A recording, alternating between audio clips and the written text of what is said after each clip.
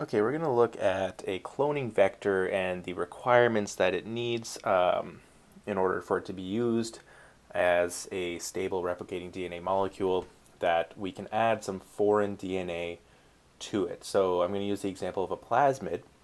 And so I already did a video on cloning vectors and how we can use this technology. So just a quick recap is basically we can input our own DNA or some other type of DNA into a little bacteria or a plasmid, which is a cloning vector, which gets taken up by a bacteria, and then the bacteria replicates that DNA for us. So there are various procedures that you need to do and measures that you need to take in order to make sure there's no contamination and you're getting the right DNA and that the plasmids actually took up the DNA, but that's for another video. So today I'm just going to do the requirements that a vector needs in order for it to be used as a vector. So first, a cloning vector must contain an origin of replication. So this origin of replication, let's just draw it right here. So let's pretend that this right here is the origin of replication.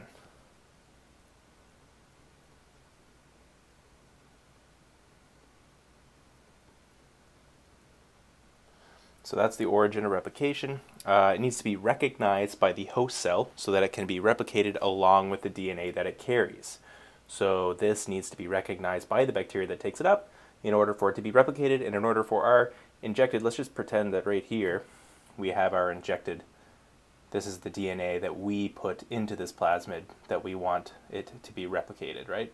So this little sequence here is some sequence that we want to amplify in order to study it.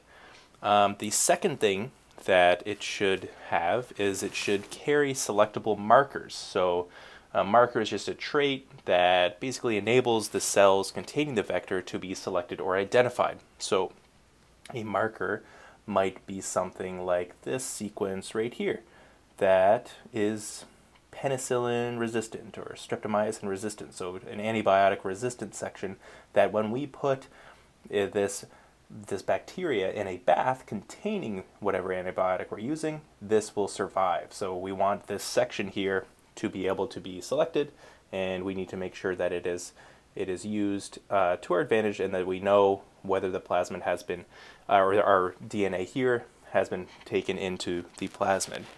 Third, the cloning vector needs to have a single cleavage site for each of one or more restriction enzymes that are used. So let's just draw a few here. Let's pretend that we have some common restriction sites like BAM, H1, EcoRI, we'll do it another color, do blue, and HIND3 is another one, do that down here. So you need those in order for us to be able to cut the DNA. So let's pretend that we have two HIND3 sites, one right here as well.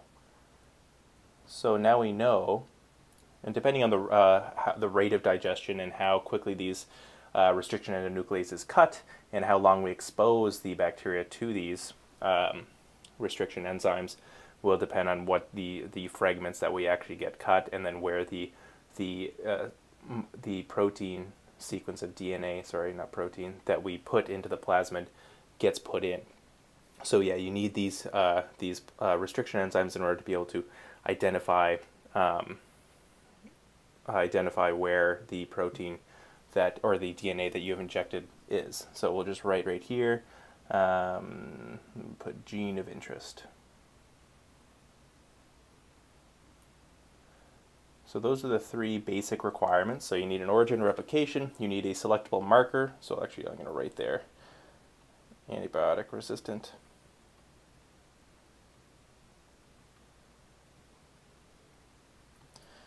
And then you need unique single cleavage sites for one or more restriction enzymes that are used.